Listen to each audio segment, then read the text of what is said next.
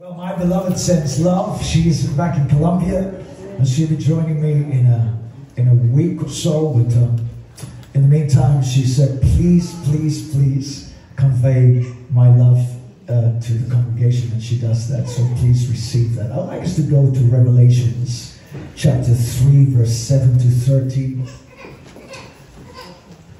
Wow, we are almost at the end of the first month of 2024. And I believe this is a word of alignment. I want to focus on the application of this word, the relevance that it has for you in terms of the Rhema application. While you keep your finger there, I'm going to pray, and then I just want to lay a foundation. Father, we thank you that your word is alive and active. Thank you, Lord. According to Hebrews chapter 4, verse 12. You are your word. You are the word made flesh. Your word is more than just a written scripture. It is scripture upon which the breath of God has breathed, and it is made alive to us. Jesus, you are that living word. And so, Lord, as we partake of your word today, I thank you that you strengthen us, your people. I pray that faith will come, that we will be able to not just stand or withstand, but overcome. I pray for every challenge in this house this morning. Every challenge that every individual face, challenges that marriages face, challenges in families, challenges and situations within this body. We lift that before you this morning. We thank you that you're the God of breakthrough, and that your word has the power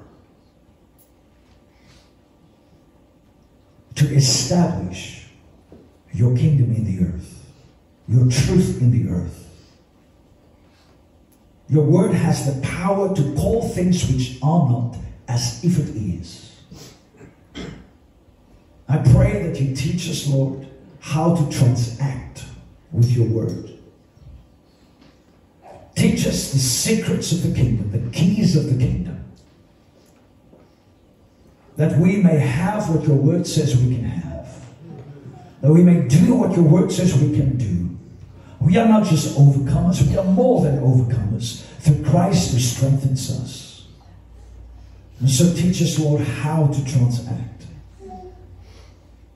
You've given all your promises in your word according to 2 Peter chapter 1. You say that through the promises of God, we can become partakers of your divine nature.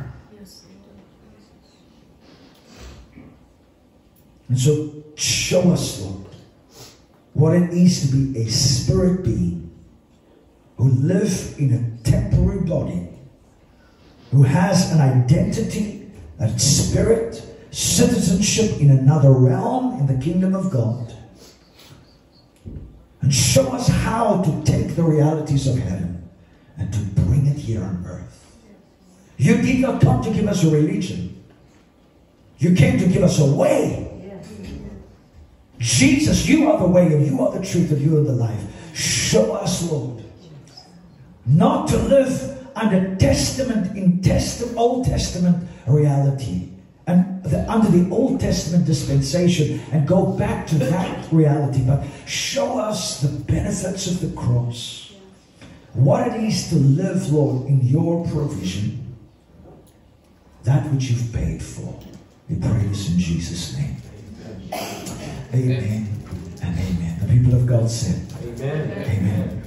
And so I want to talk Revelation chapter 3, verse 7 to 13. But before I go there, I want to speak from the perspective of Rhema.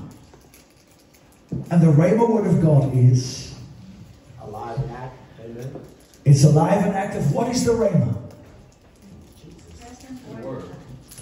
Okay, so The Logos Word of God, the Word of God is divided in the Greek. When it speaks about the Word, it does not speak about the Word just as Logos, which is the word from Genesis to Revelation.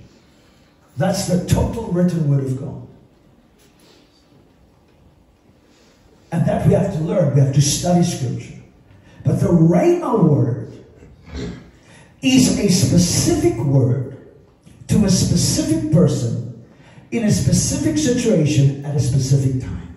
Amen. So out of all the wisdom and the full counsel of God, when you are in a situation, I'm in a situation today, God is not going to quote to us the scripture from Genesis to Revelation. Now, all of Scripture is important for us to study, to learn, because the keys of the kingdom is in there. But we find ourselves at times in situations facing certain things, going through certain trials, experiencing certain heartache or pain of the soul, some things in our body. That is when God comes and He gives a specific word for you in that situation. In the Old Testament, Israel went through the wilderness for 40 years. And what did God do? He fed them from heaven with manna. If you fast forward in John chapter 6, when the Jews, when Jesus is multiplying the loaves and the fashion, He's saying, I am the bread of life. If you eat from me, you will live forever. The Jew says,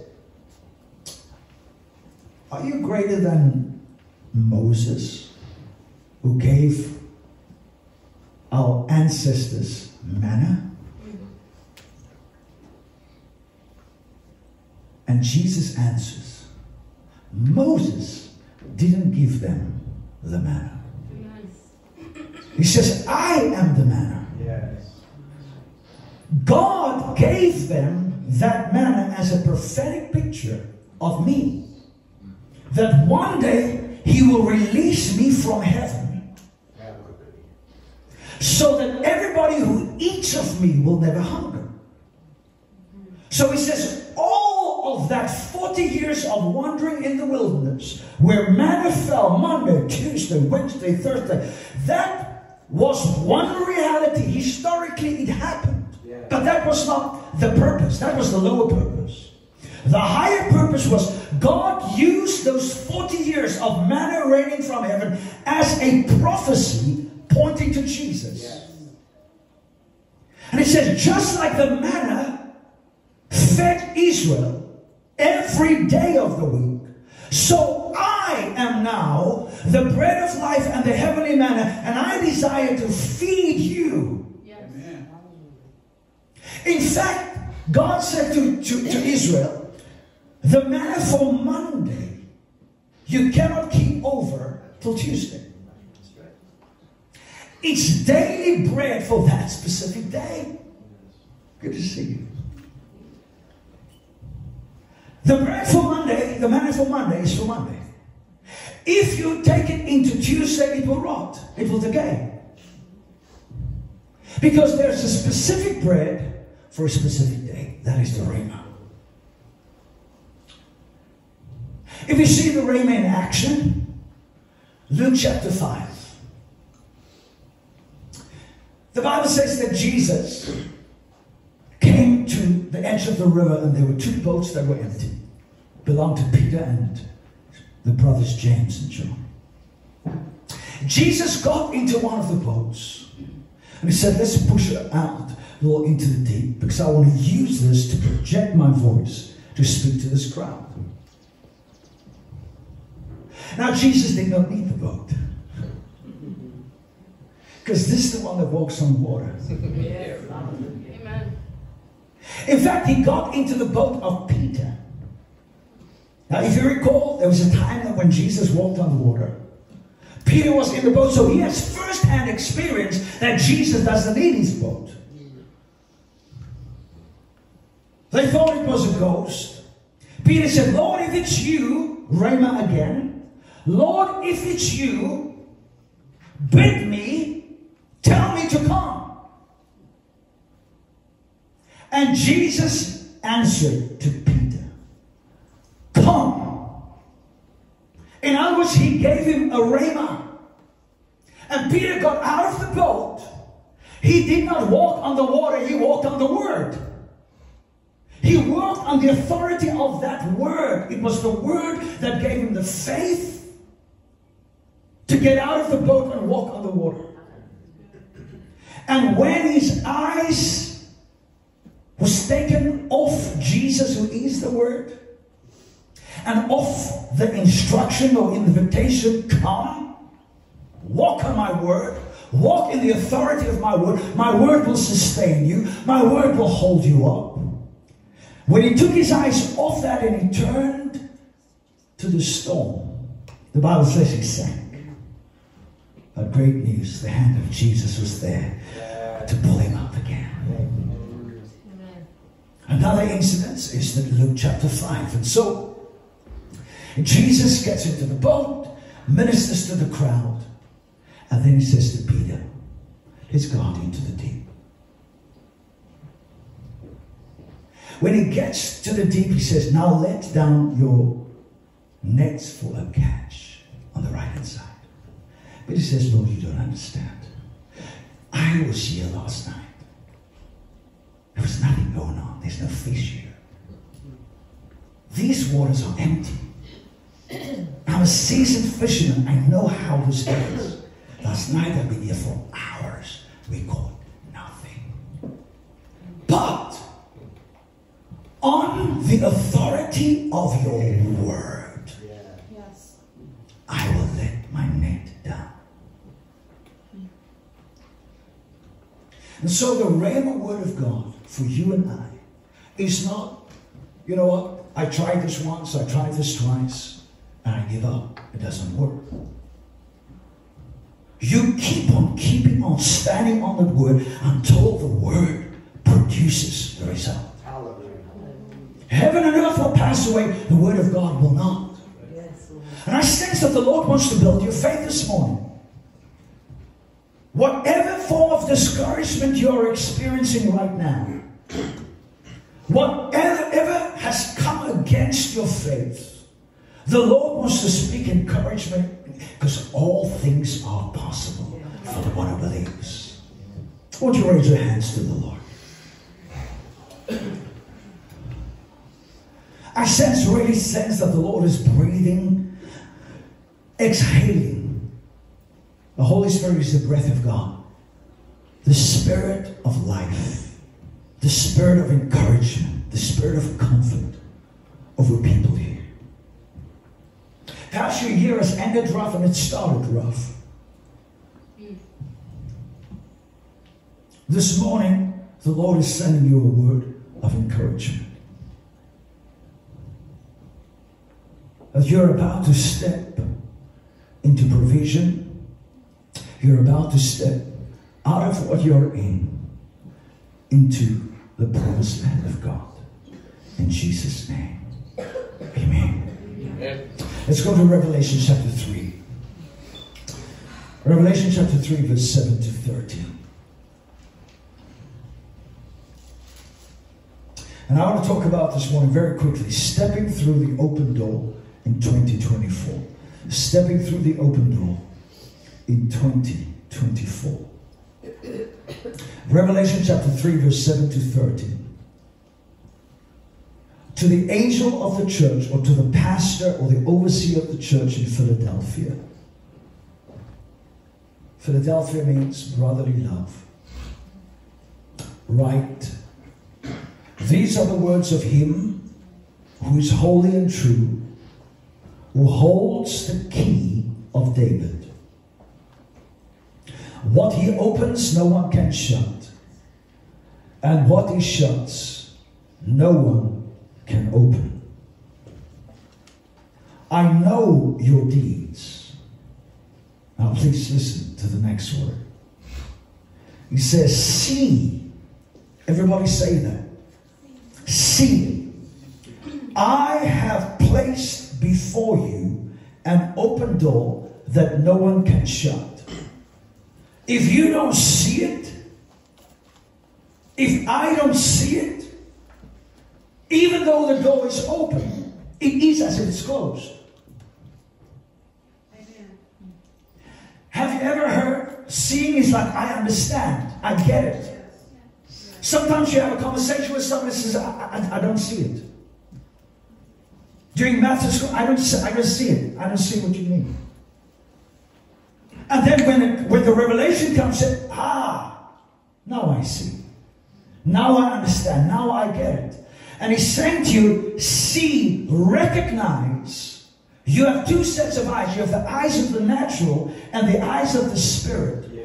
And there are certain things that God sets before you that you will not be able to apprehend or comprehend and apprehend with the natural eyes. You have to see with the eyes of revelation and eyes of the Spirit to be able to see the door and to walk through that door of opportunity.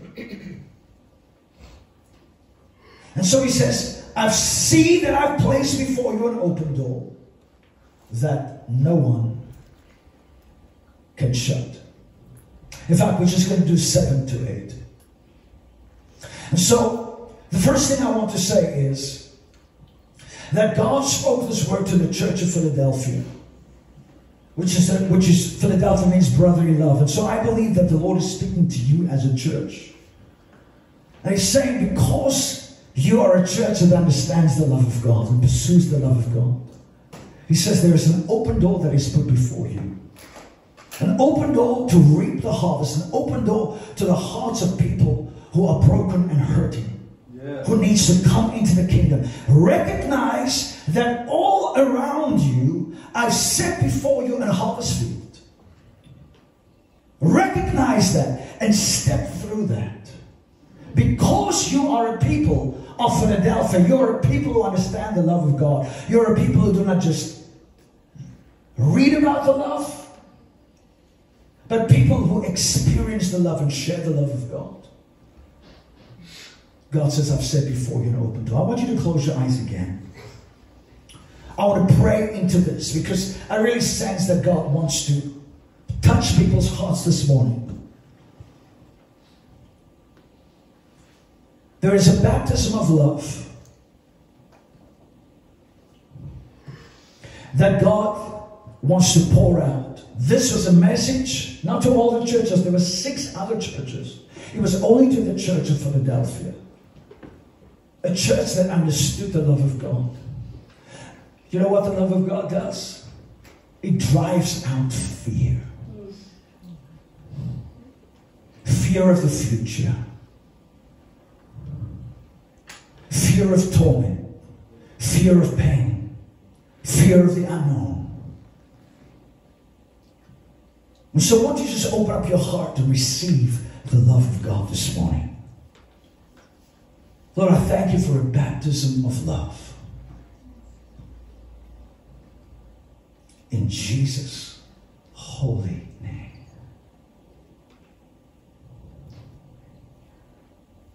Just breathe in and just receive the love of God. Let it saturate your heart. Saturate your mind. Saturate your spirit. Saturate your body.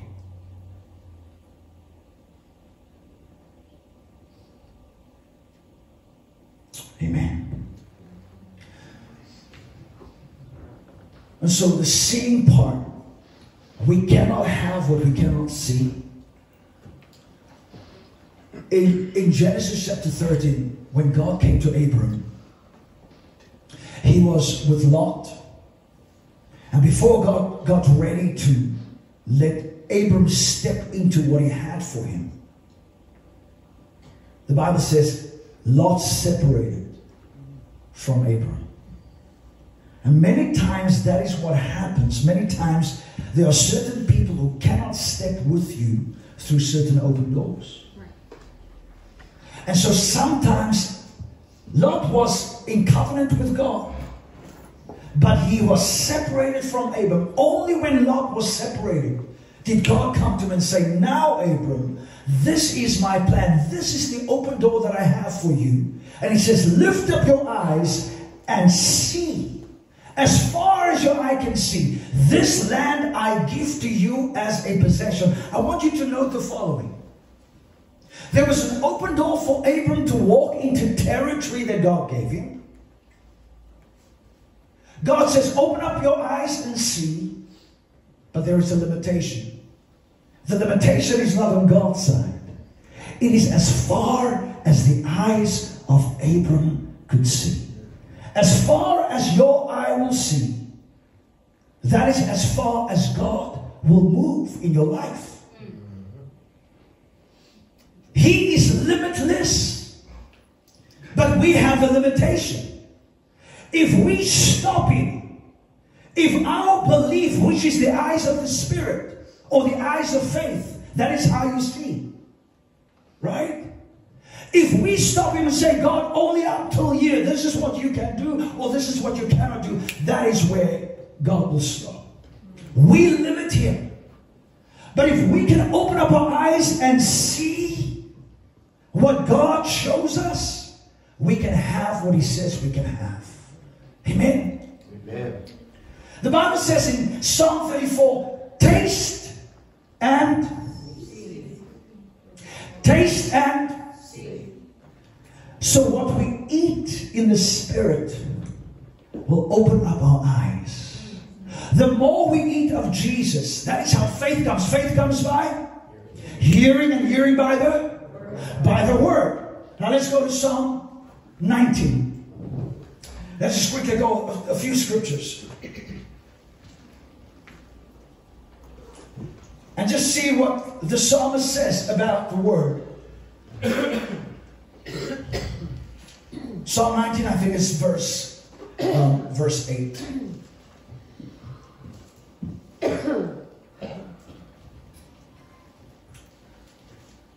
It says, the statutes of the Lord are right, rejoicing the heart. The commandment of the Lord is pure, doing what? Enlightening the eyes, bringing light or revelation or understanding or knowledge or wisdom or vision to the eyes. Psalm 119. Let's go there. And I think it is verse 130. Psalm 119, the longest chapter in the Bible.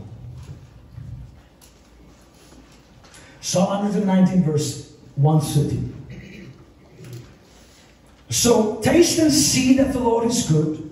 The entrance of your word enlightens my eyes. It brings light or vision to my eyes. If I don't have light or vision, I cannot see. The more I eat from the Word, the more I dwell in the Word, the more the Word of the Lord enters my heart, the more my eyes are enlightened to see beyond the obstacle, to see beyond the problem, to see beyond the limitation, and to see the limitlessness of God's provision, to see what He is showing us. So verse 30 or 130 says, again, not thy word gives light. The entrance of your word into my heart gives light and understanding to the simple. So it's not just the word of God. It is the word that enters my heart. It is the word that enters my mind. It is the word that I receive that brings light and revelation. Amen? Amen. Psalm 119, same chapter. Let's move up to verse 105.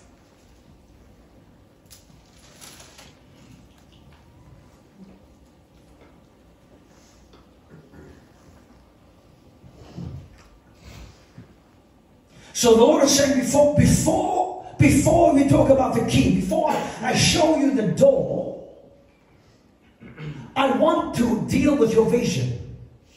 What are you seeing? Are you seeing the problem? Are you seeing the mountain? Are you seeing the obstacle? Or are you seeing the promise?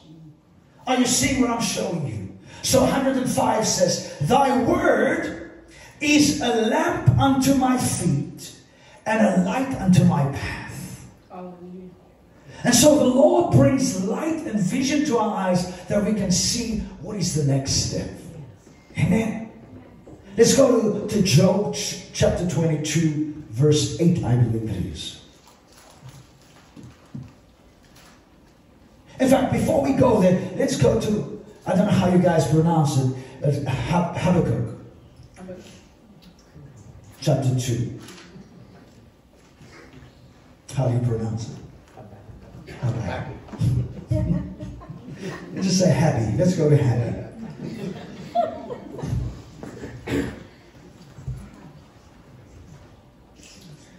People, the joy of the Lord is your strength. It does not matter what you're going through. Do not let the enemy take your joy.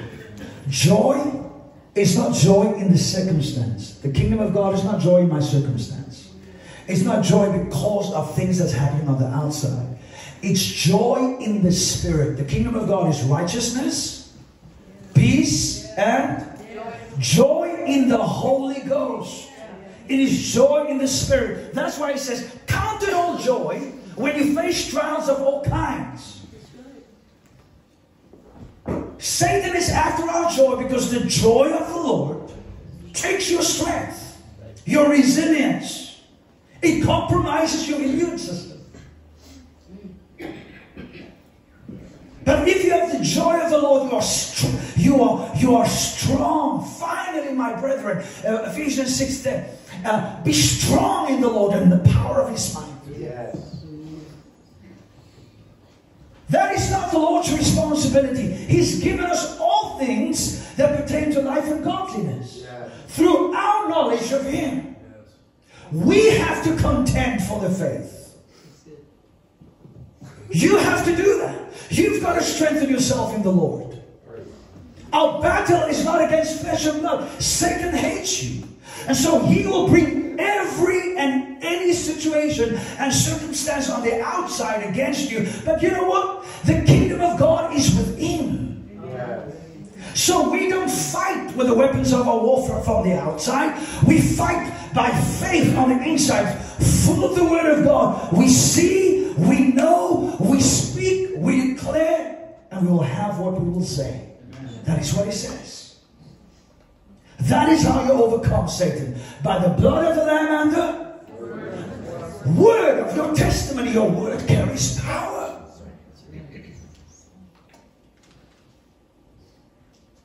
I came across an article in December about quantum physics, quantum mechanics. Who knows about that? You know? You know about quantum mechanics? I've only read. I'm not.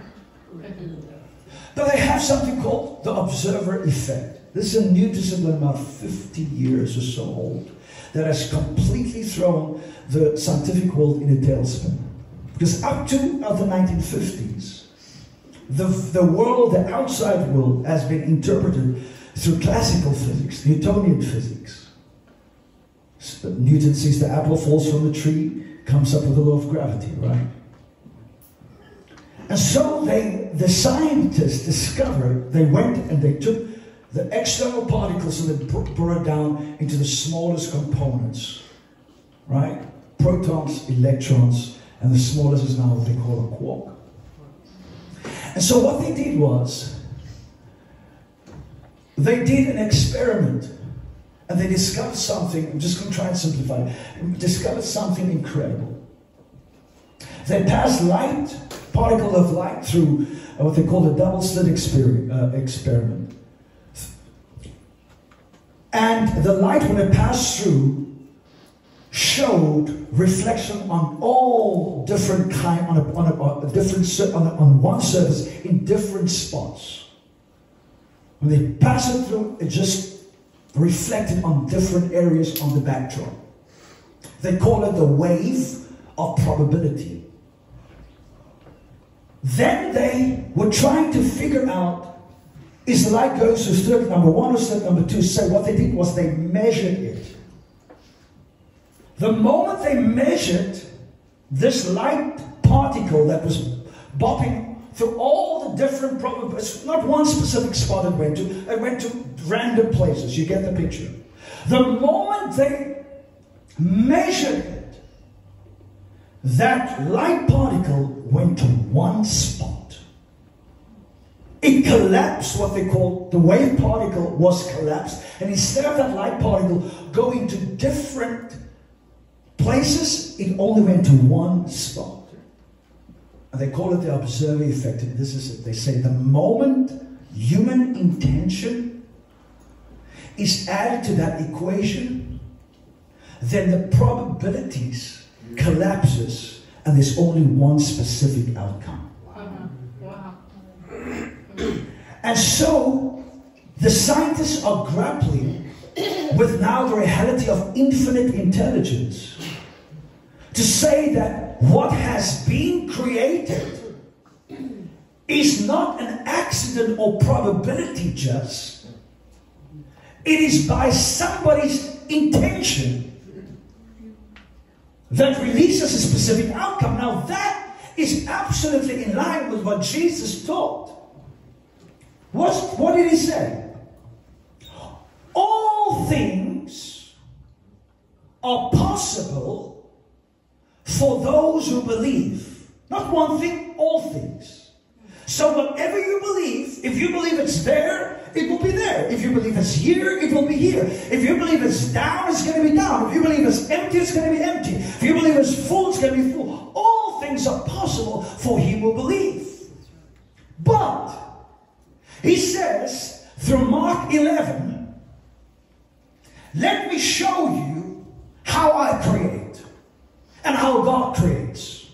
So verse 22 of Mark 11, he says, it's translated, have faith in God. But the original is, have the faith of God. In other words, believe and create and operate like God created in Genesis 1. In fact, God introduces us to how he creates his world. The second verse of chapter 1, the world is in chaos, there's darkness, there's wasteland, there's barrenness. God could have said anything. Oh guys, let me show you, introduce myself to you, I am God. You know, none of that. The first thing he introduces us is how he creates. And what he did was, he said, let there be creation. No, let there be light. Let there be a tree.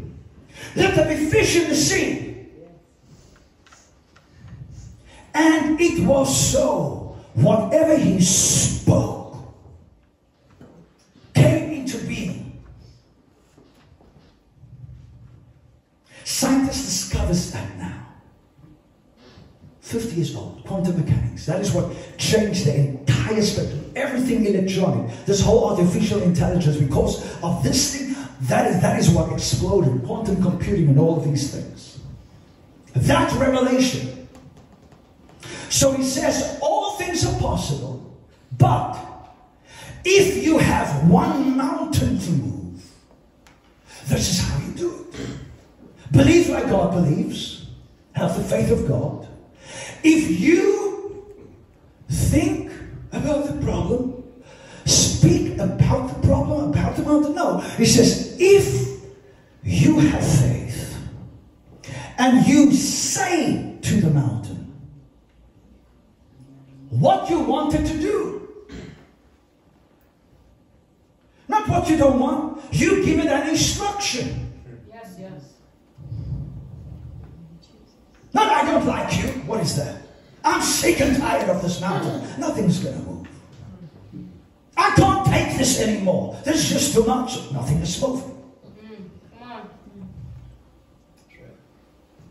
What you will have, if you say you are sick of that, you will have more sickness of that.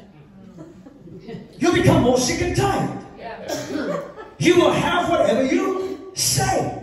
So Jesus says, if you want the mountain to be moved, don't speak the problem. Speak the outcome. Speak the solution. Tell the thing what it must do. Yes. Hallelujah. Say to the mountain, be thou removed, and be cast into the midst of the sea. Is somebody, oh, okay, I thought the scripture was up. This is Mark chapter 11, verse 22 to 24. And do not doubt in your hearts. Listen to what he says. Thank you. Whoever walked to the mountain, I say to you, this is the word of God, this is the Rhema, this is Jesus who became flesh. He says, let me give you inside information and insight information into how we create our world. How I, the word, operate. He says, so I say to you. Another way it says for surely or truly, truly. In other words, you can take this thing to the bank. Whoever. This is not even limited to a Christian. The Bible says the sons of darkness are more shrewd than the sons of light when it comes to money, moolah. Jesus says that. And then he says, the way I handle my money, God looks at that because he says, if I don't handle my money right, who will give me the true riches of heaven? Right? So he says, in that context, the sons of darkness know more about the principles of the kingdom. Perhaps they reject the king. But the law of gravity works for you, whether you're black or white, rich or poor, educated or uneducated. It does not distinguish between a person. It's not a respect of persons. The law of gravity works for whoever handles it. It works. So that's why Jesus says these laws, of the kingdom, whoever think about the mountain, go and see a psychologist about the mountain, drink. A what? Says. What he says? Oh. Okay, you want to step ahead of me. Whoever drinks a pain tablet or some medicine to cool down your nerves.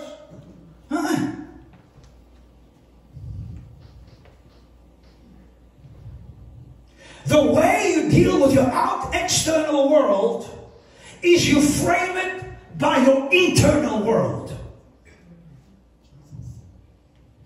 As a man think, so you are.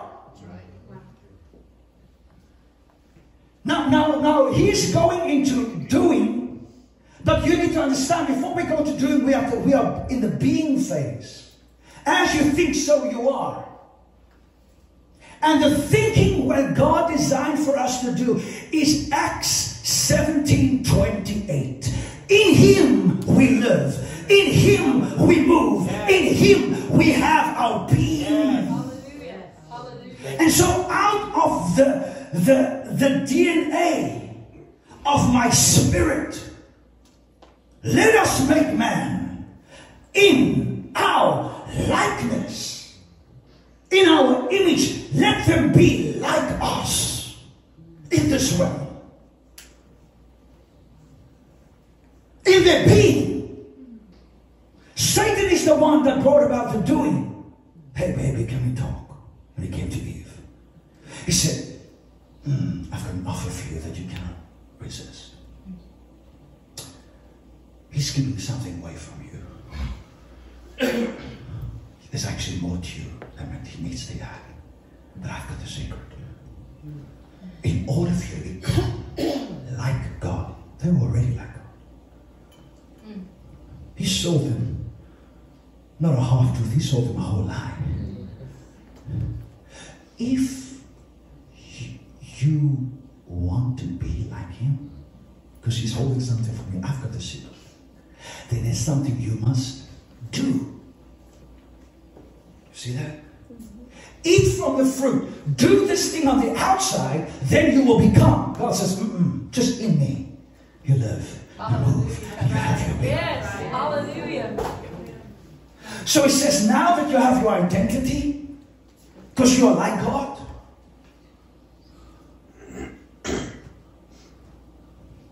Psalm 82, God does a monologue, a soliloquy. And he says, God sits in the congregation of the mighty. I'm just establishing us in the truth. He judges amongst the sons of men. He's speaking to himself. He says, I said you are gods with a small g. Meaning, God-like. You are sons of the offspring, in fact, he says, of the God. Of God. But you will die like mere men. With your spirit. Even though it's regenerated, regened, new species. 2 Corinthians 5:17, if any man is what? In Christ. That's the only place we can be. You are a new creation. You are a brand new species that the world has never ever seen. John 10. Jesus does a miracle. He says, they want to stone him. He says, why are you stoning me? He says, if your law says, quoting Psalm 82, that you are God's, and then he puts there, go read it, and scripture cannot be broken, why do you have an issue with me if I say that I'm the Son of God?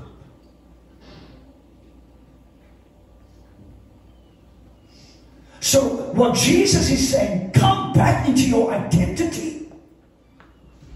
Realize who you are.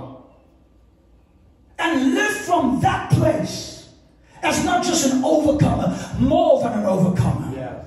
You've got great boxers in this country. Muhammad Ali, Mike Tyson. And they get millions for a fight.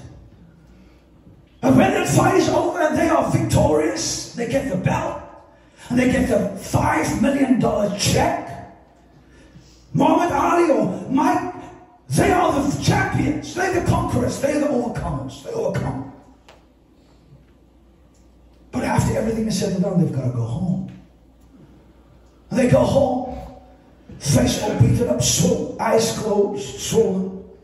Knock on the door. Wifey opens up. She says, hi, baby. And she holds out her hand. And he gives her the check. She is more than a conqueror.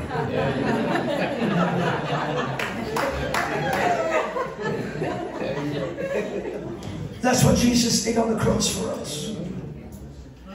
He became sin that we can become the righteousness. He became sick that we can become whole. He became poor that we can become rich. He descended into hell that we can ascend to heavenly places. So he says, whoever, and that is true about the world, how much more us? So that's why I preface it with, have the faith of God. Whoever says to this mountain,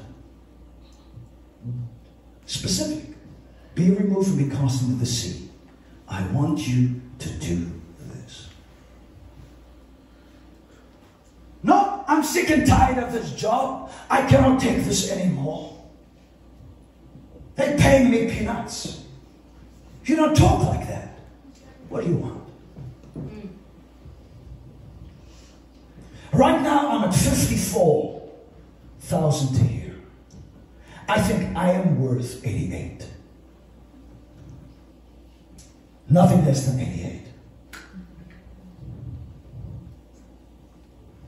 The kind of job that I'm looking for is, I have been doing this, but this is really what I'm looking for. So you release your words, and you will have whatsoever you say. I didn't say that. Jesus said that. Right, right. Now, like the scientists have come 50 years ago, almost 6,000 years later from the revelation of Genesis, they talk about quantum mechanics. The wave of probabilities. A, B, C, D, E, F, all these probabilities, all of this can happen. These are all possibilities, like they say in the quantum realm or the quantum field. It's nothing different, it's just the spirit realm, the realm of creation. Jesus says all these possibilities exist. The mountain can stay the mountain. But if you say you create from the invisible realm, Be removed and be cast in the sea, and does not doubt in your heart, but believe the things you say, not God say. He said it already, but you take it now and you put it in your mouth, because in this realm you govern. Yes. Let us make man in our image and in our likeness, and let them be a reflection on the earth of the reality of heaven. Let them govern on the earth like we govern in the heavens. That's why I said, after your being, this is what I give you. Be fruitful, be multiplied, and have dominion on the earth. Yes. Especially over those creeping things. Snakes and scorpions and serpents. Rule, govern. Isaiah chapter 9. Unto us a child is born, and a son is given, and the government is upon his what? His shoulders. The shoulders is not in the head. The shoulders is on the body. That means it's the body of Christ's responsibility to govern in the earth realm, to carry the kingdom of God where we are. Yes. Right. And the kingdom of God is not a matter of eating and drinking, but a power. Wherever Jesus came, he applied this. There was a natural situation, 5 loaves, 2 fishes. And what he did was from within, he released the power, and he changed that situation. As it was in heaven, so it was on earth. So if you say, don't doubt in your heart, but believe those things will be done, he will have whatever he says. Is it possible that I can sleep myself out of my miracle? Right. Is it possible that the Bible says, Proverbs 18:21, life and death is in the power of the tongue, and he who loves it will eat its fruit. The return, the harvest, the result of what I say. The backdrop to this is a few verses earlier where Jesus passes the fig tree. And he's looking for fruit, and there's nothing. So your job could be the fig tree.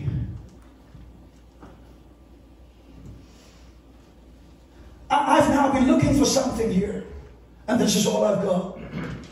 I'm done. Watch what he says. So he looks for a return. He looks for a harvest. He says, okay, you are not aiding my purpose. The purpose of the kingdom. The purpose to serve me, to sustain me, to sustain me. You're not serving that. So, you're taking up space in my life, in my world. Now, in another parable, when there was a similar situation about a fig tree, remember? He was about to say to the gardener, cut it out. Remember that? Pull it out. The gardener said, whoa, whoa, whoa. Please, master, let's give it another year. Remember that? Let's put on some compost. Let's give some manure. Let's give some bone meal. And let's just water it. And perhaps after a year, it will begin to produce fruit. Then after a year, let's come and inspect it again. But there are certain things Jesus says I will not tolerate. And the way I deal with it is through the power of my word. The authority is in my mouth. So that truth, he is teaching on the back of the encounter with the fig tree. No fruit. And so he looks at it, he says, well, what a disappointment. Horrible tree. Useless. He said, I want a specific outcome. So, no longer will anyone eat fruit from you ever again. And he walks past. 24 hours later, he passes by that same tree. And Peter's like features all over this guy. Again, master. Listen to his verbiage. Jesus said, he spoke to the tree, right? No longer will anyone eat fruit from you ever again? That's all he said. Listen to what Peter said. Master, the tree that you cursed is withering from the roots. Jesus didn't say, I curse you. But he spoke negatively to it. He spoke death to it. Is it possible that I can be cursing my destiny, my children, my environment, my job, my progress? Wow. By words that come out of my mouth? Is it any wonder that Jesus says, I'll be justified by the words I speak or condemned? We'll give an account for every careless word that comes out of our mouth because we don't understand the purpose of words. Jesus introduced the importance of that in the beginning of the book. Genesis means beginnings. In fact, new beginnings, where we get the word genetics from, genealogy from, origin, beginning. And you know what he says in the book? In the beginning and at the end. Revelation 22 says, I am the beginning. I am the beginning.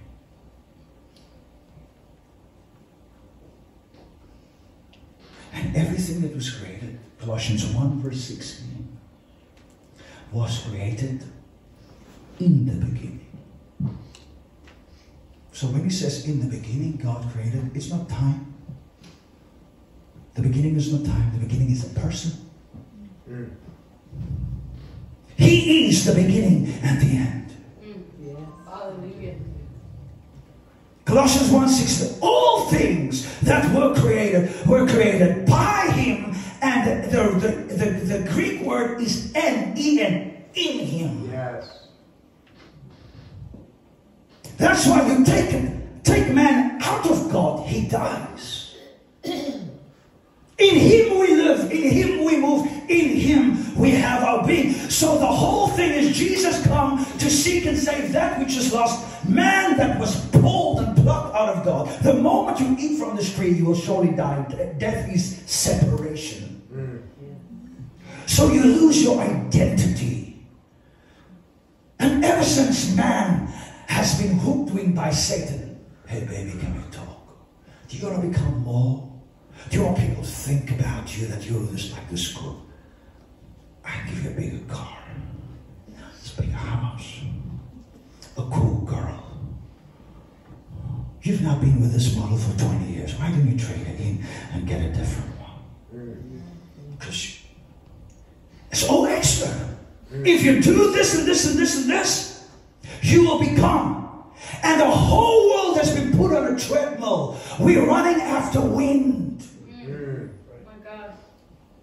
Because we think if we get there, we will become. Now I have respect. Now you will look at me different. Take all of that stuff away. Who are you? Young people choosing careers, making decisions. You don't do that based on money. Externals. Because life is not lived from the outside. It's lived from the inside.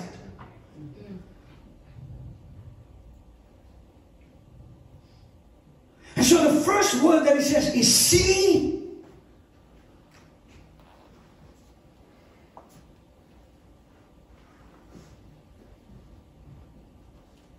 There's a Chinese proverb that says we don't look at the world the way it is. We look at the world the way we are.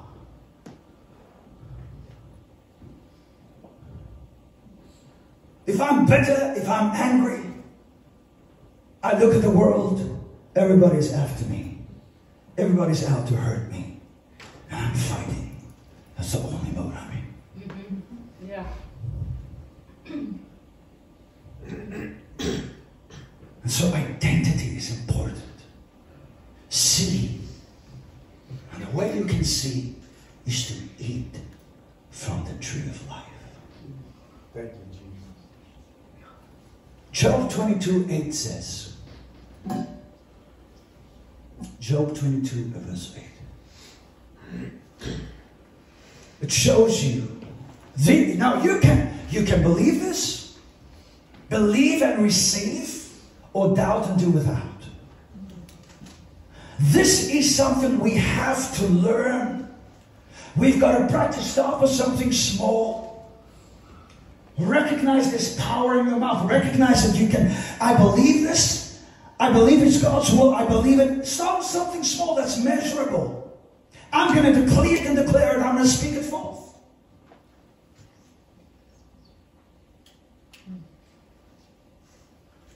The first vehicle that I drove, I did it that way. I had a VW that was given to me, a VW microbus. Big, like tank. I wanted a Toyota. So what I did was, I went to the dealership. Went to come look at the car. Picked out the color that I wanted. Memorized it. Got into the vehicle. And then familiarized myself with everything on the inside. Dashboard, steering wheel, smell, gears, everything. I said, I'd like to take a test drive. And so I went. Took a test drive, not long. Came back and said, is that all? You don't want to go? I said, hand the key. I said, I'll be back in 2 months. Get my car. I walked out of the dealership, got into the VW microbus. On the outside, people looked that I was sitting in Buttercup. But I was sitting in my Toyota. That moment, everything changed. When I looked at the steering wheel, I was driving the Toyota. I was smelling it. 2 months later, I walked in, I said, I'm coming to collect my car. Every vehicle, I've given away vehicles. Every vehicle I've bought like that, with currency of faith. You will have whatsoever you say. Now, things in the kingdom is the lower part. Because it says, seek first the kingdom and all these things will be added. Satan has said, oh, I want to give you all these things. No. I use my faith because I am after 100 million souls. That is what I'm after. I've seen 1.3 million come to Jesus so far. But I will not rest until I get 100 million, and I have a plan. And a strategy. That is where my faith is. But all the other things, it's nothing. Romans 8, 31, 32, please keep that. What scripture is that? Let's do 28. I might be a little hallucinating. Let's do 28. Job 28 what? 22 verse 28, sorry beloved. Where was I? Romans chapter 8, 31. Huh? Romans 8, 31, 32 says, if while we were yet sinners, God gave us Jesus. While we were sinners, He gave us Jesus. How much more now that we are children of God, sons of God, will He not by grace, undeserved favor, give us all things? I was like, I gave you the best of heaven. There's nothing greater than Jesus. Yes. You don't have faith for that. And you don't have faith for healing, you don't have faith for this, you don't have faith for the lesser.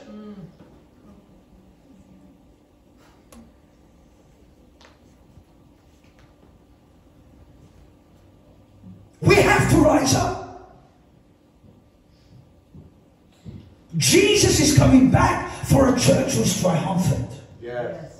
Isaiah 60 says, arise, shine, for your light has come, and the glory of the Lord is risen upon you. Romans 8, all of creation is groaning, waiting for the manifestation of the sons of God. Not slaves, not, well, I'm just trying to hold on for one more day. You don't have strength for yourself, how are you going to have strength for somebody else? Come on. If I don't have faith for if I have $100 every month, and I use $100 for myself, I've got nothing to give away. So I choose not to live like that.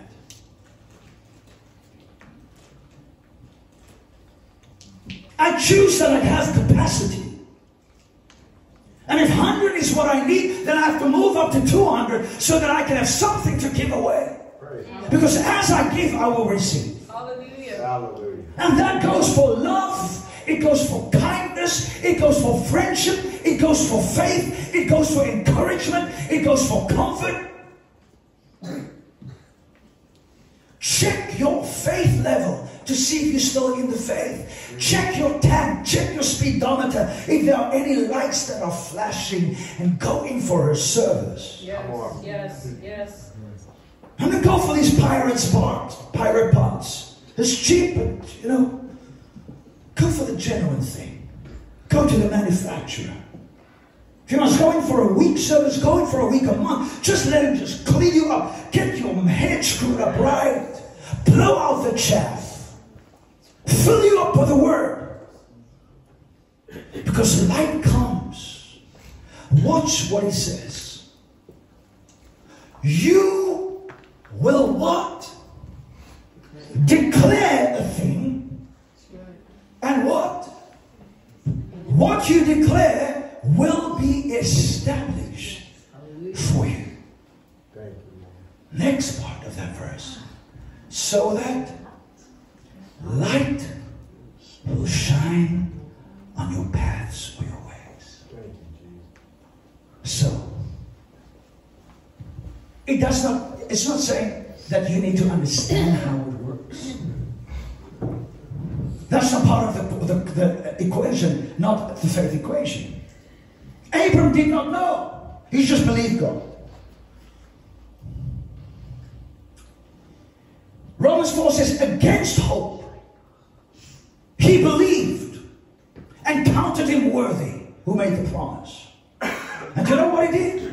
The Bible says, while he was waiting for the promise, he gave glory unto God. Yeah. That is what faith does. It's what Philippians 4 verse 6 to 7 says. Do not be anxious for anything but by prayer. It's not just any prayer. It is the prayer of Luke 11:24. So I say to you, when you pray, believe that you've received it and you are it.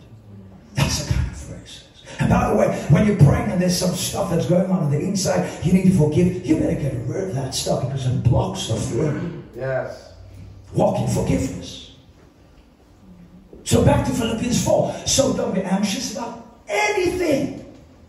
Anything. There's nothing that is not covered. But by prayer and supplication, here is the key. With thanksgiving. Yeah. You cannot complain and be thankful at the same time. You cannot be miserable and grumbling at the same time. Giving thanks at the same time. Say what caused 2 million Jews not to enter the promised land? Murmuring instead of thanksgiving. Not only murmuring, this is what they said. They said, in our eyes, what we see, not what they see. We are saying that in our eyes, we are thinking or convinced that they think that we are grasshoppers. That's right. So they and a generation were walking around in circles for 40 years. Oh, help us, Lord. And later the book of Hebrews says they did not enter the promised land because they didn't combine the word with faith. The same gospel was preached to them. But it was just like, oh, this is talk. It's so nice. It's God not good. He's on the throne. It's just talk. No power.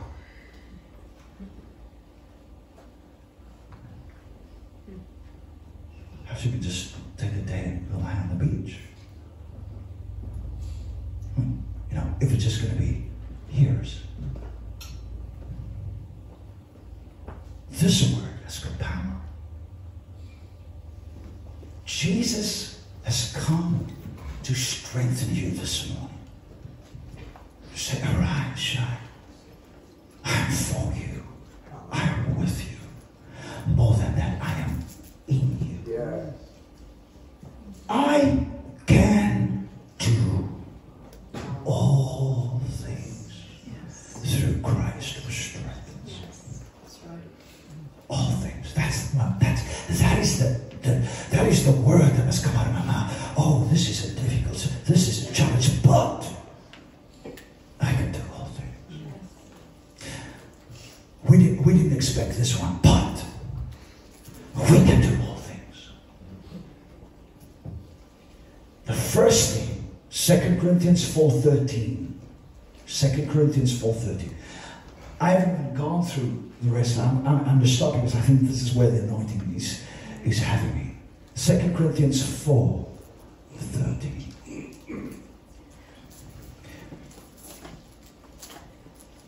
Let's go to 12. Just see what they say there. Okay, no, 13. And the next one. Okay. Let's go to 13 again.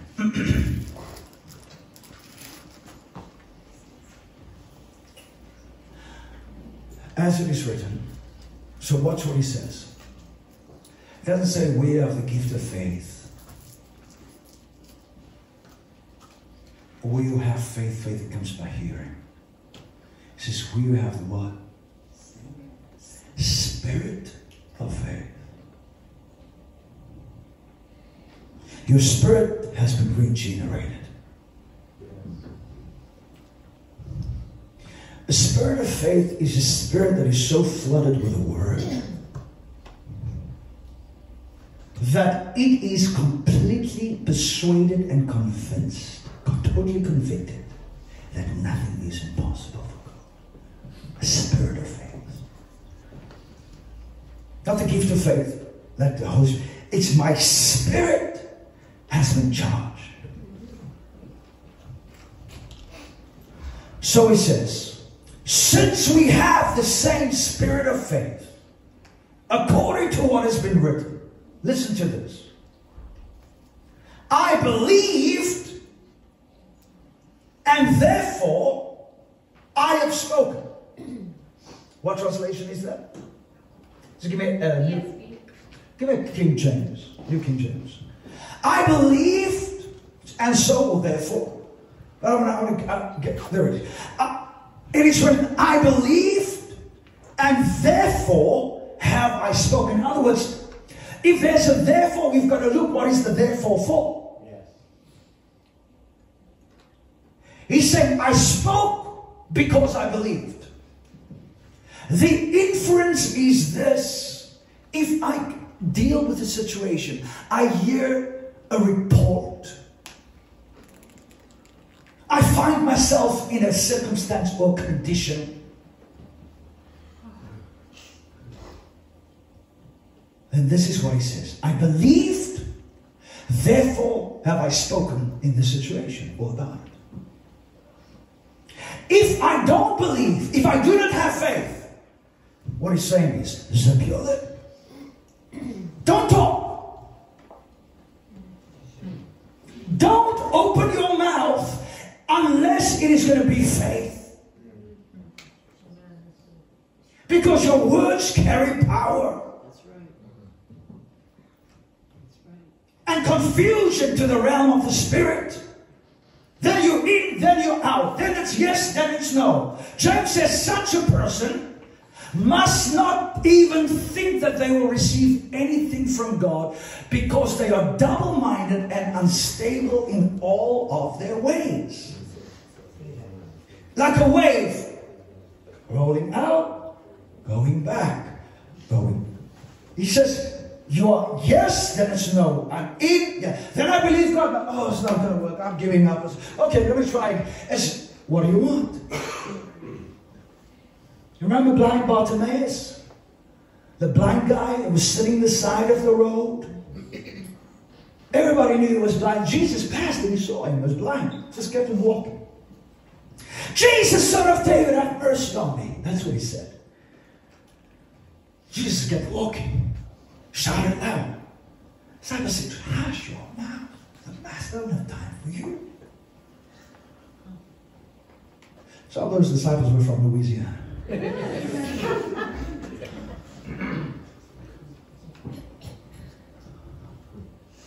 And Jesus stood. And Thomas, who was a Cajun, he looked, he says, oh, the master's fitting to do something.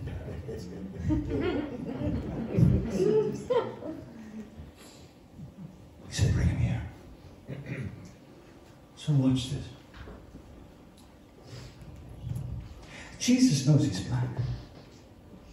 Jesus knows he's begging. He says, Master, Jesus, son of David, have mercy on me. Jesus says, I don't know what that means. Read the account. He asks him, what do you want me to do for you? He said, no, I need a shekel. I'll get some food. Perhaps he just wanted a selfie with Jesus to do a Facebook post. Jesus was not going to assume that he wanted healing.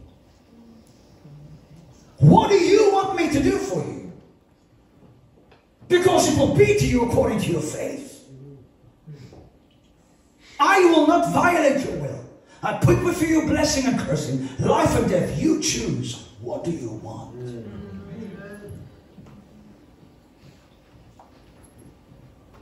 So I believed.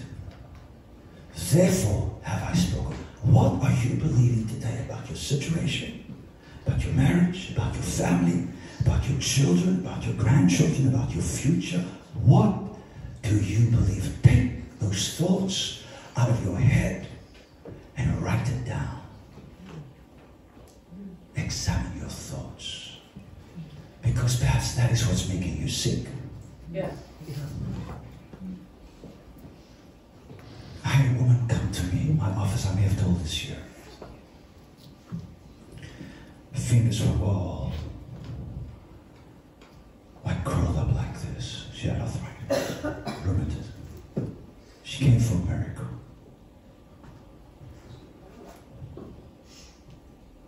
When I saw she was talking about, and she not only does she want healing, that she's so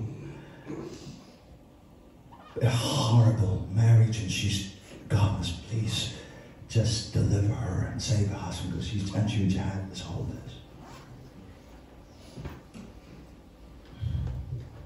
Before that, before she shared that, the Lord said she has got the spirit of unforgiveness.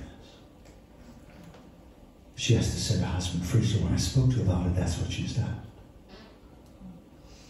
So forgiveness is not a feeling. Forgiveness is a choice. That's right. That's right. That is what love is. Love is patient. Love is kind. Love is not rude. Love doesn't not envy. It doesn't seek its own way. Love does not dishonor others. It doesn't rejoice with evil. Rejoices with the truth. That is what love is. And you are loved because God is love, and we've been created in His image. As Jesus is, so are we in the world. We are loved. So that is what we must be. I must be kind. I must be gentle. I must be patient. Amen? Yes. And so,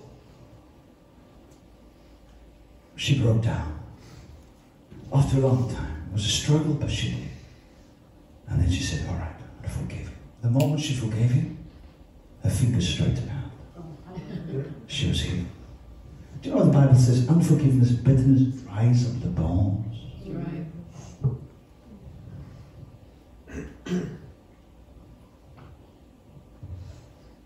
But it also blocks the arteries of faith that you cannot receive. And so when Peter said,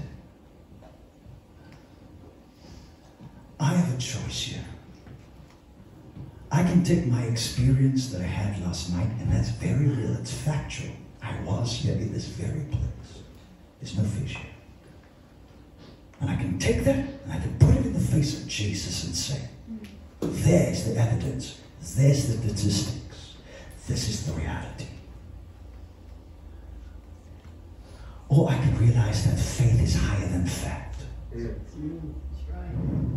Faith supersedes the realm of the natural because it operates from the realm of the Spirit, where there's no time. Yesterday, today, forever. All at the same time. That's what God is. He's yesterday, today, forever. He's the beginning and He's the end. There's nothing before Him or after Him. He is the beginning, Jesus.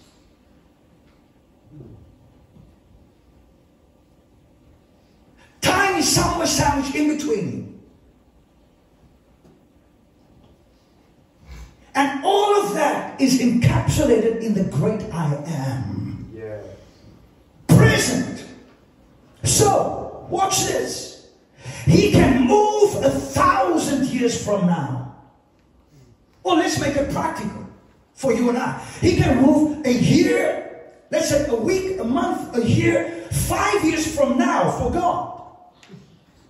For us, it is time that must lapse for us to get there. But for Him, those 5 years is right now. Because whether it's a year, 5 years, 10 years, 100 years, 1,000 years, it's always I am. He's always in the present. So if you're in Him, where you live and you move, you can move into the future and go and take your stuff and bring it into your now, because for Him it's like now.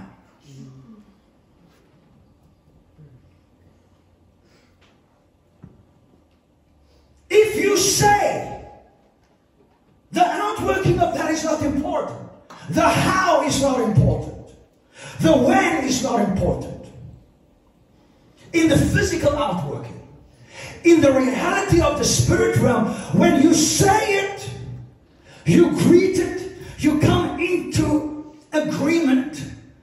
The word Hebrews chapter 11 verse 6 that says, faith is the substance of things hoped for, the evidence of things not seen. The original word says it is the title deed, which is the highest confirmation of ownership of property. This building belongs to the person who has the title deed. It signifies ownership. So he says faith is the title deed. It doesn't matter whether it's tomorrow, a month, a year, 2 years. When you receive it by faith, he says, you have right here whatsoever you say, it's done. That's it. The owner of this property doesn't have to be in it, possess it in order to own it. He can be living in New York. The owner of this property, I'm just making an example. All that is necessary is the title deed. So there might be people who are walking around with your stuff. But if you have the title deed, it's a matter of time for the transfer to take place. So I'm wrapping this up. I didn't get to where I wanted to go. This was the introduction. See, that's where it is. Habakkuk 2, 1, 2 says, I will stand myself on the rampart. Watch what he says. And I will watch to see what he will say to me. Can you put that up? 2 verse 1. 1 and 2. Habakkuk chapter 2. I want you to see this. How we're going to land the plane. Come on, people. There's an open door that God has set before you. Yes. There are keys that He has given you. Keys of the authority and the access. The door is the Rhema. Jesus said in John 10, I am the door.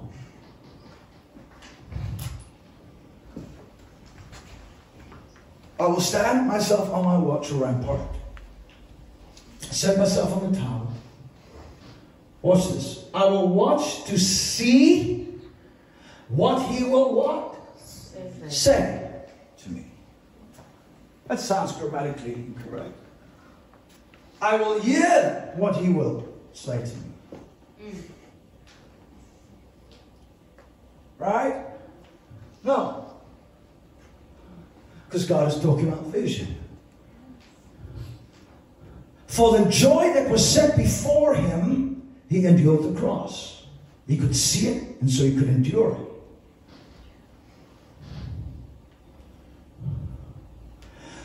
So, I will watch to see, because here is the deal.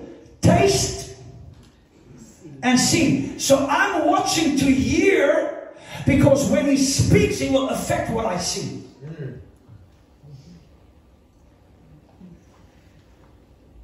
Go back to Genesis 13. When God removed Lot from Abram, there's some relationships, some acquaintances, some connections that cannot walk through certain doors with you, and sometimes God just has to remove them. And you've got to get over that. Mourn the loss and say goodbye, and so that you can move on into the destiny and the purpose of God. I'm not talking about marriage and stuff like that, the covenant related. I'm just talking about there are certain people that just somehow cannot. It says, do not be deceived. Bad company corrupts good character, but the opposite is also true. Good company, people who are of like-minded, of faith. The Joshua, the Caleb says, come on, let's go. We can possess the land. Yes.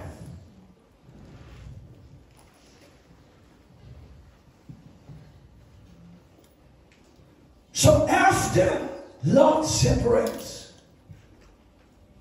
then the word of the Lord comes to Abram. He's hearing the word, he's eating the word. Ezekiel, eat the scroll. Yes. Jeremiah, eat the scroll. Jesus, eat the bread of life.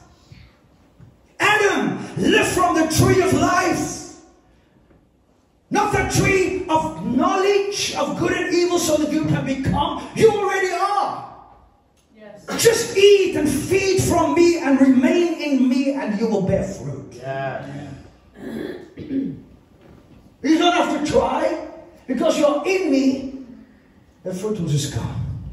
But watch this. When Abram hears the word, now his eyes open, he has a vision, and now he can see. As far as his eye can see, God says, if you can see it, you can have it.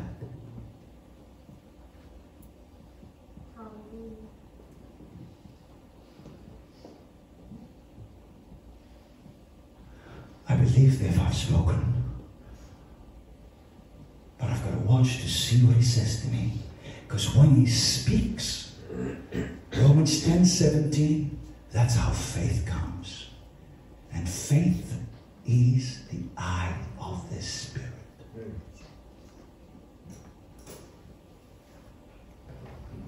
By faith, Abram. By faith, Moses. By faith, Abel. By faith, Enoch. By faith. The just shall live by. Yes. Not exist. I believe God has come this morning to lift you up, to strengthen you. If I'm with you, I'm for you. Yes, Jesus. The battle is not yours, the battle is the Lord's. But you are a co-worker with him. Yes. Hallelujah. Let me land with this, and then I'm going to taxi to the gate. When you taxi to the gate, I'm going to throw in those other 2 points. So we've landed now, okay?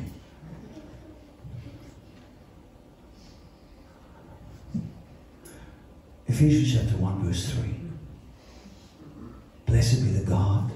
Ephesians 1 verse 3. Blessed be the God and Father of our Lord Jesus Christ, who is going to bless us Here's the New King James Version. It goes that you guys seceded from, you left King James in England. Why did you bring him with him in the Bible? I thought you ran away from the guy. Isn't that true? Okay. Let's leave James in London. All right.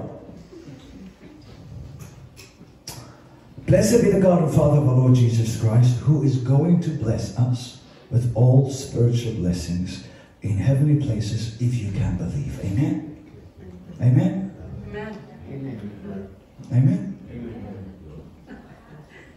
Just again, everybody who believes that, say amen. Amen. Do you know what you just said amen to? By the way, amen means Let it be so. so let it be. But you know something? In Revelations, Jesus says, this says he who is faithful and who is the amen. Yeah, that's right.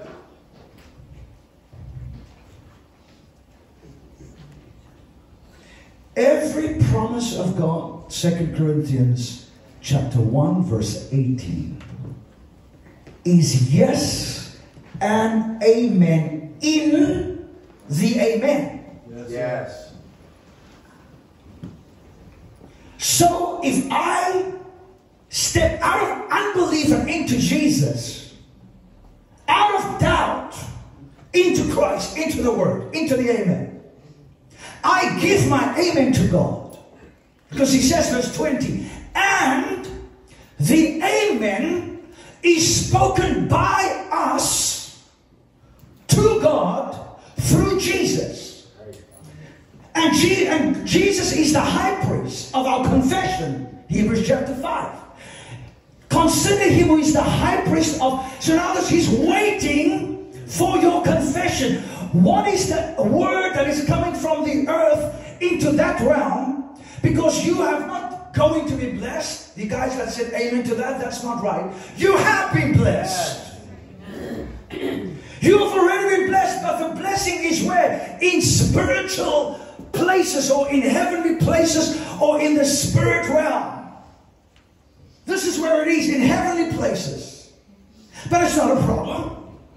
Because Ephesians chapter 2 verse 6 says, you are seated with Christ there. Yes, that's right. That's right, yes.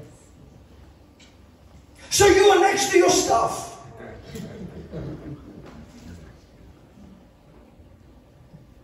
Why is that important? You have to understand. And science backs this up. They now discover that the realm of creation is in the invisible. The realm of manifestation is on the physical. And for all these many thousands of years, they've been studying classical physics, which is the external world. But now they discover there's an entire universe from which the invisible operates to govern the external. That's biblical. So he's saying that we have been blessed in heavenly places, in the invisible realm. Please listen to this. The spirit realm is the realm of creation. This is not the realm of creation. That's right. This chair That's right. originated in the invisible realm. Yes. It started in somebody's thoughts. He saw it. So everything that is created is always created twice. In the invisible realm, then this person, now when he decides, wow, there is a chair, I see it, I see it. It's done. I'm going to make it. It's not, oh, I wonder. No, I'm going to make a chair. Now he communicates that chair, that vision, that reality, through his words to the architect or the engineer. And they build in this realm what already exists in the other realm.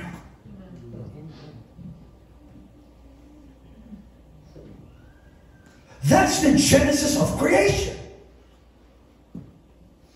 What we do is we want to change our world by trying to arrange stuff on the outside, by moving things here. The way you impact the outside is by changing the inside. Come on, yes, yes, Lord. You will have whatsoever you say, and words are spoken thoughts.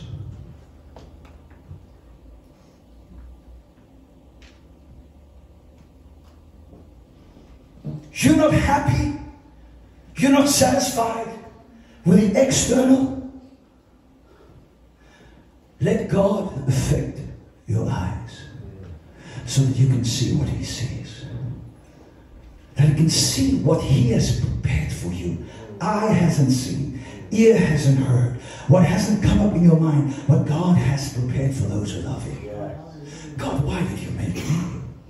What is the plan that you have for me?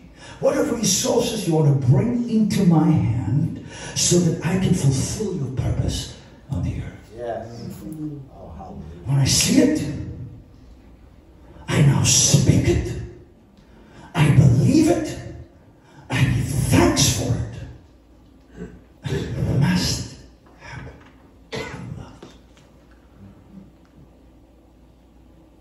It must. Otherwise God is a liar. And the world are sending people to the moon based on that. Building a civilization in Mars. Going thousands of feet into the belly of the sea based on that.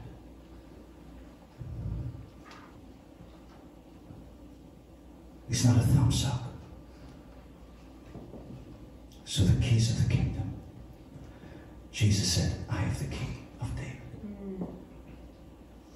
And He's the one who would sit on the throne of David to extend His kingdom forever. The eternal kingdom of David is wrapped up and enveloped in the kingdom of God.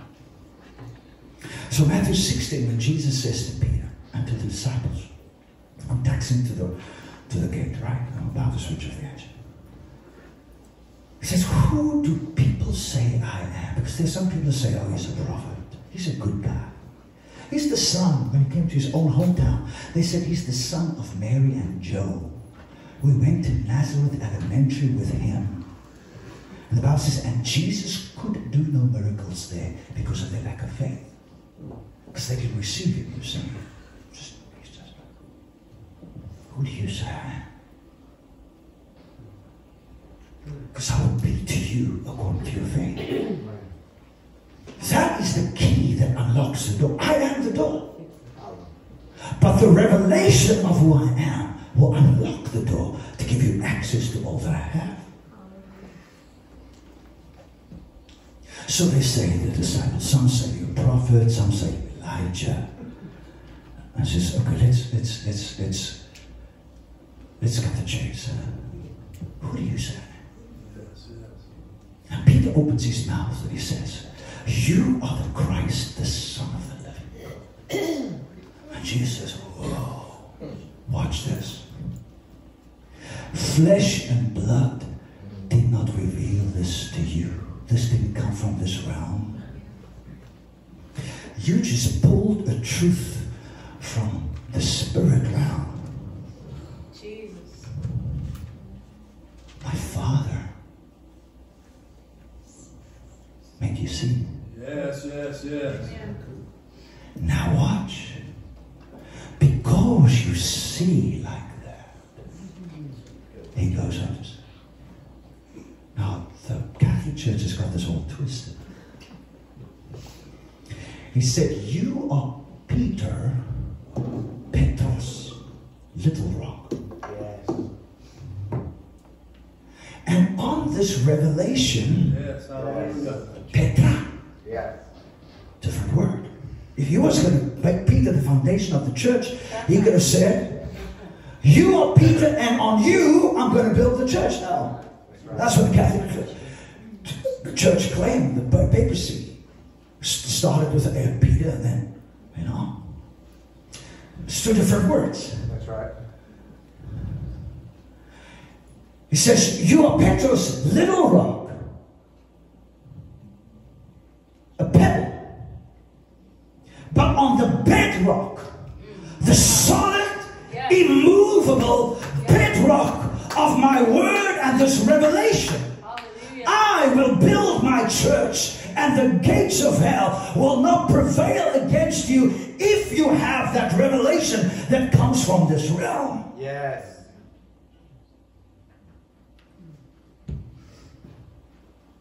And I will give you the keys of the kingdom. This is Matthew 16, Matthew 18. Let me backtrack. I'm still with 16. And what you bind on will be. But the real translation is, you will be able to bind here what has already been bound there. And you'll be able to loosen here what has already been loosed there. In other words, you can bring the reality as it is in heaven.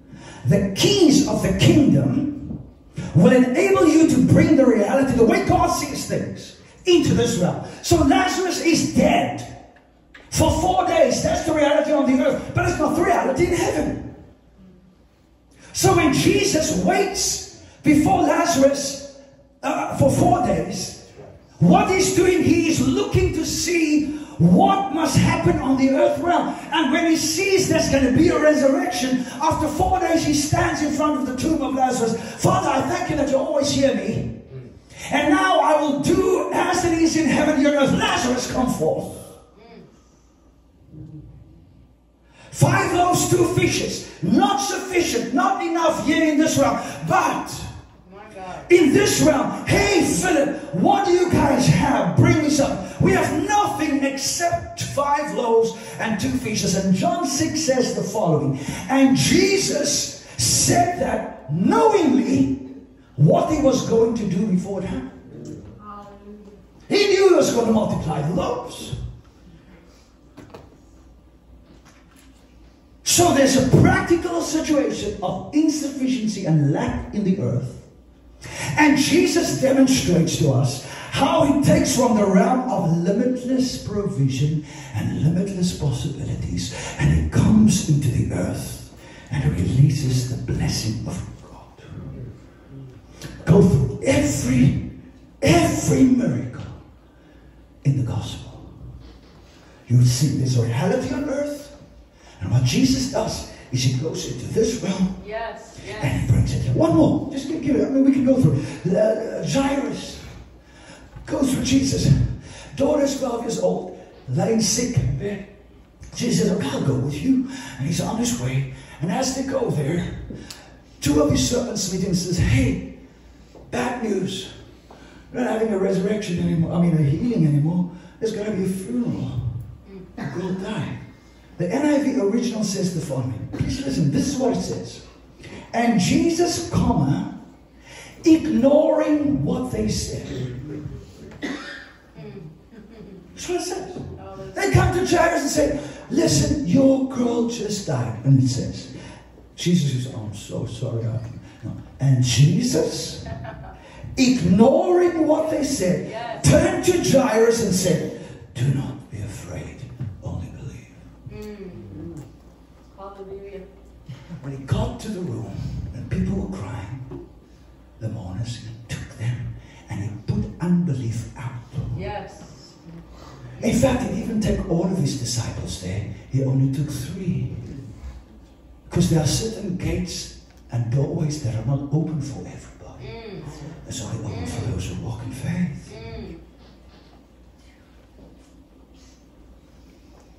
He said, girl, I know the doctor declared you dead.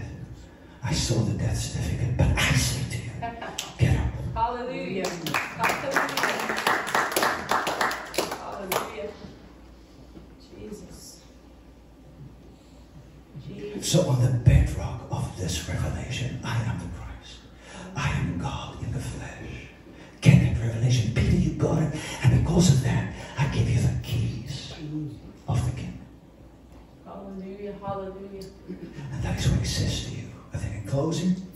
The key unlocks the door. And he says, not only do I give you the key, but I am the door. And I've said before, you're an open door. Whatever you're facing today, the Lord is saying, yes, I want to let you walk through that door. I am that door. Put your faith in me.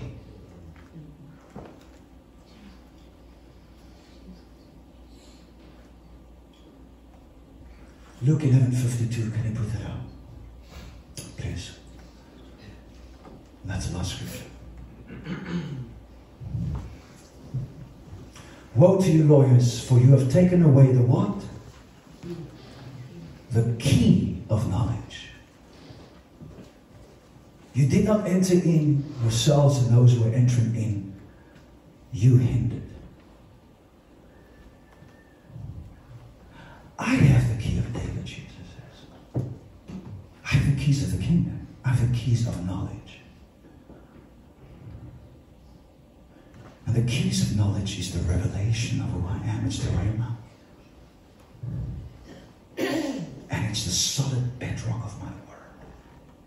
And if you have those, now you can go through the door. Because I am the door. I'm the Rhema. When you have a word from me, faith comes. And now nothing is impossible.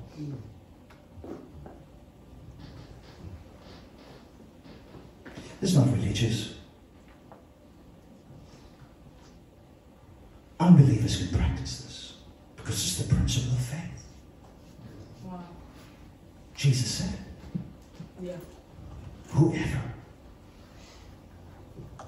There's power and authority in your mouth. As you think, so you are. You think you're defeated? You are defeated. You think you are discouraged? Then you are discouraged. So you mentioned it. David said, I will say to my soul, my spirit will speak to my soul and say, why are you so downcast? You're not aiding me. You're not helping me, bro. What's up with you today? Where is the problem? Because my house cannot be divided. If we're going to go left or if we're going to go right, then all of us must go there. It's not just my spirit must be my words, my thoughts, my emotions, my body, everything of me must go. That's why the first commandment is love the Lord your God with all your heart, all your mind, all your soul, all your strength. Go in one direction. A house divided against itself cannot stand. So God is saying, get ourselves together. Get back in Christ. Get back in the Word. Take the keys. And walk through the door. He says, I put before you an open door that no one can shut. Let's stand.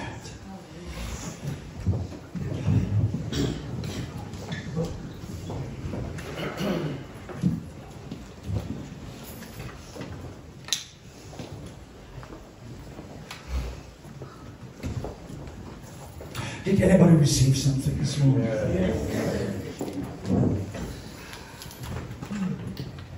Do you know, the great thing is when you walk through the door, your children walk through the door. Your grandchildren walk through the door. You make a way. And sometimes, remember what he says? Not only am I the one who opens the door that no one can shut, but I also shut the door that no one can open. And sometimes for you to go through open doors, we've got to have some closed doors. They introduced in our banking system in South Africa a new security system in the banks. And so one day I went in with my friend. I opened the first door. I walked into a cubicle. And then I wanted to open the second door that leads into the bank, but it didn't want to open up. My friend was standing. The first door was open. There's hardly space for two people. So I was trying to push open the second door, and it just didn't want to open. And the security guard came to me, and he said, for honor, this door will not open unless that door behind you is closed.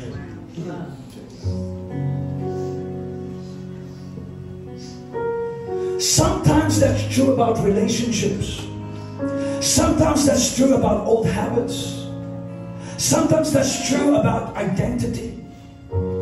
Sometimes it's true about situations that you want to hold on to the past and you want to have the future. No, you've got to close the door behind you, and only once the door is shut will you be able to walk into what God has for you.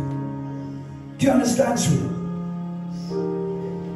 God has a plan of restoration for you. That is so beautiful. I see the Lord all over you, the whole service. He wants you to know that you are beautiful, you are a treasure to His heart. And you may be to hell and back, and God's got a plan and a purpose of restoration for you. He says, behold, I make all things brand new. He's giving you a hope and a future. Your scripture is Jeremiah 29:11. God says, the plans that I have for you, what's your name? The plans that I have for you, Sarah, are plans to prosper you, to give you a hope and a future. God has your story. Don't let his story determine your future. He's got a story for you, and it's going to end with glory. Do you believe me? Okay.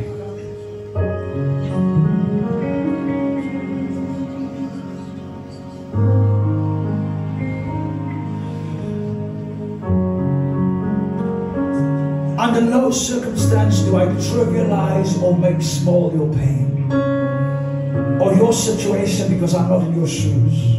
Please don't think that. Let us not compare and say, oh, that is nothing. Everybody's pain is relevant to them. Everybody's story is their story, and it's their shoes, and it's their reality. But I've come to tell you that there is a higher reality for you. And God has got so much better in mind and in store for you, beloved. So reach out your hands. I do not want to take more of your time.